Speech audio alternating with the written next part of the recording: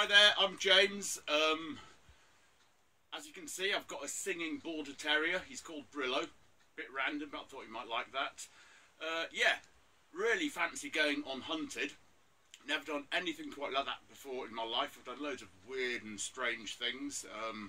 Drove a £100 car all the way down to the Gambia from the UK in a bit of a sort of banger race.